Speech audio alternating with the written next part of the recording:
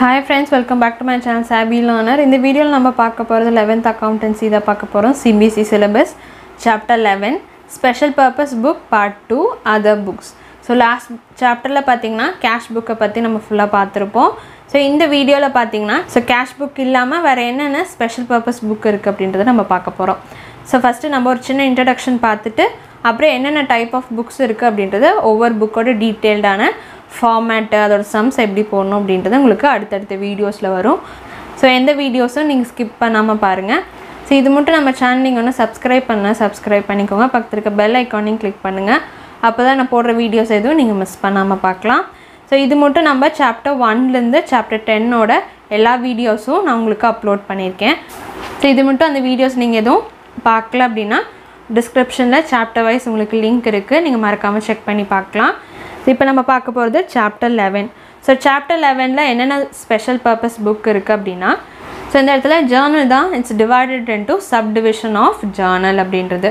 So ஒவ்வொரு company பொறுத்த மட்டும் transactions வந்து difference வந்துட்டே இருக்கும். So இந்த மாதிரி special purpose book வந்து யாருக்கு ரொம்ப யூஸ்ஃபுல்லா இருக்கும் அப்படினா large scale business firmக்கு இது ரொம்ப யூஸ்ஃபுல்லா இருக்கும். இது subdivision of journal அப்படின்றது. So இங்க என்னென்ன மாதிரி subdivisions இருக்கு அப்படின்றது நம்ம அடுத்து பார்ப்போம். So இந்த this books are called subsidiary books or special purpose or special journal or book of original entry. So இந்த bookோட other names தான் இது. So the following are the books for maintaining accounts in large size business. So என்னென்ன maintain பண்றாங்க அப்படினா subdivision of journal ரெண்டா divide ஆயிருக்கு. subsidiary books or special journal அப்படின்றது. அதே மாதிரி journal proper or general journal அப்படின்றாங்க. So இதுல வந்து நம்ம subsidiary booksல பாத்தீங்கன்னா மொத்தமா நமக்கு 5 types இருக்கு. cash book, purchase book, sales book, purchase return, sales return. So already நம்ம cash book பத்தி last chapterல டீடைல்டாவே பார்த்தோம். single column cash book எப்படி போடணும், double column cash book எப்படி போடணும், next வந்து petty cash எப்படி நம்ம போடணும், அது எல்லாமே எங்க பார்த்தோம் cash bookல நம்ம பார்த்திருக்கோம்.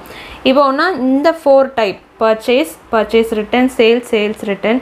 So இந்த type of books பத்தி டீடைல்டா இந்த சாப்டர்ல பார்க்க போறோம். ப்ளஸ் journal proper எப்படி போடணும் அப்படின்றதையும் இந்த வீடியோல நம்ம பார்க்க போறோம். So first நம்ம பார்க்க போறது purchase book அப்படின்றது என்ன, அது எதுக்கு நம்ம கிரியேட் பண்றோம் அப்படின்றத பார்க்க போறோம். So purchase book or purchase journal அப்படினு சொல்வாங்க. Credit purchase of goods, that is goods in which the firms deals or use for manufacturing goods are recorded. So most வந்து purchase book or purchase journal நம்ம என்னென்ன record பண்ணுவோம்னா credit purchase of goods. So நம்ம கிரெடிட்டுக்கு அதாவது கடனுக்கு அந்த purchase பண்றோம் அப்படினா so அந்த மாதிரி transaction எல்லாத்தையும் நம்ம ரெக்கார்ட் பண்ணுவோம். எது ரெண்டுத்தையும் ரெக்கார்ட் பண்ண மாட்டோம்னா cash purchase of goodsம் purchase of non goods like fixed assets. So இந்த ரெண்டு என்ட்ரிஸும் நம்ம ரெக்கார்ட் பண்ண மாட்டோம். இதுல purchase bookல.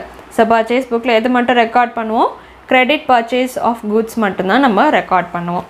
So என்னென்ன entries இருக்கும், so entries in purchase books are record on the basis of invoice received from the suppliers. So suppliers நம்ம receive பண்ற invoices bill வச்சு தான் நம்ம purchase book நம்ம வந்து prepare பண்ணுவோம் with the amount net of trade discount. So in case ஏதாவது trade discount அப்படினு கொடுத்திருந்தாங்க அப்படினா so அந்த list price minus trade discount. So அது ரெண்டுத்தையும் மைனஸ் பண்ணாதான் நம்மளோட கரெக்டான இன்வாய்ஸ் பிரைஸ் நமக்கு கிடைக்கும்.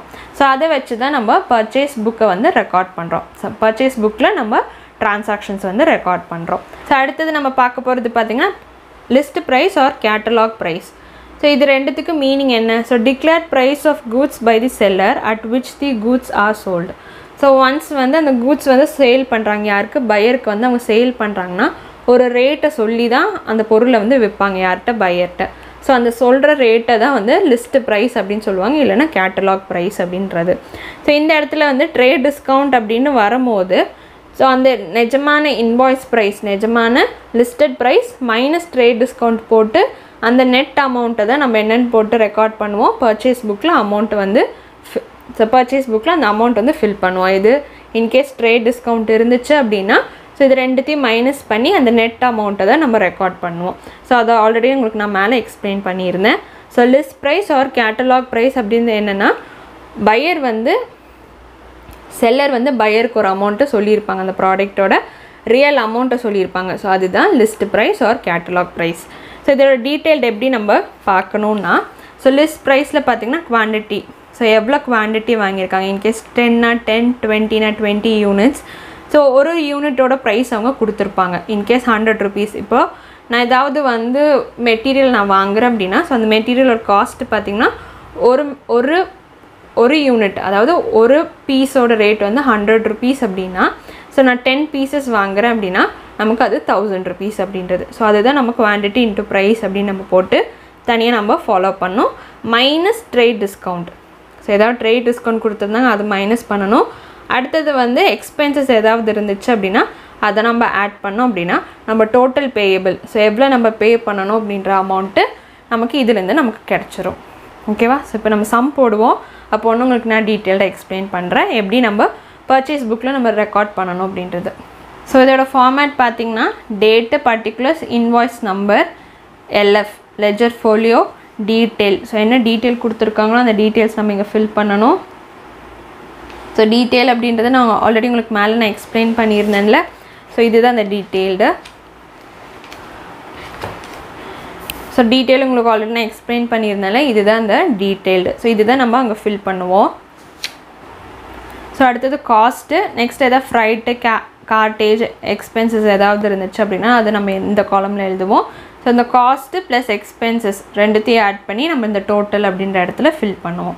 ஸோ அடுத்தது நம்ம பார்க்க போகிறது, ஸோ எப்படி வந்து நம்ம டோட்டல் பண்ணணும் at the end of specific period. So அவங்களே கொடுத்துருப்பாங்க பர்ச்சேஸ் புக்கை நம்ம டோட்டல் பண்ணணும். டோட்டல் பண்ணதுக்கப்புறம் posted to debit side of purchase account. So லெட்ஜரில் purchase அக்கௌண்ட்டில் டெபிட் சைடில் நம்ம ரெக்கார்ட் பண்ணணும். And credited to individual partners account from whom the goods R purchased. So நம்ம யார்கிட்டருந்து பர்ச்சேஸ் பண்ணியிருக்கோம், ஸோ பர்ச்சேஸ் பண்ணவங்களே நம்ம என்னென்னு சொல்லுவோம், சப்ளையர்ஸ் அப்படின்னு சொல்லுவோம். ஸோ அவங்களோட இண்டிவிஜுவல் பார்ட்டிஸோட அக்கௌண்ட்டில் தனித்தனியாக நம்ம ரெக்கார்ட் பண்ணோம்.